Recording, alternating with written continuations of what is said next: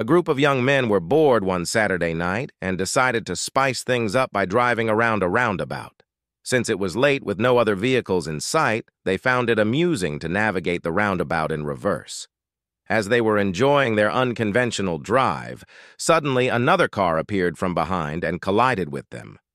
Startled by the unexpected crash, they called the police, and both parties anxiously awaited their arrival.